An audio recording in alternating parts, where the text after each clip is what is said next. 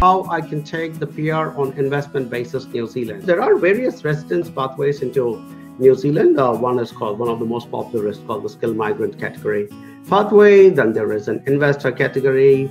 Then there is an entrepreneur category. And I have a feeling that you are looking at either the investor category or the entrepreneur category, because investor category, there is quite a lot of money required. If you're not looking at making a very big investment and you'd rather come as an entrepreneur, my recommendation to people like yourself who are keen to invest a good amount of money into New Zealand, either as an entrepreneur or as an investor, I recommend that you first take a paid consultation with me over Skype or over telephone, and I can gather a lot of information from you in that 1 hour session and then kind of figure out which is the best option for you. So before you go and make a $500,000 investment or $1 million investment into New Zealand, it's worthwhile to pay a small amount of money and get 1 hour of my time, and I'll be able to give you exclusive time and speak to you.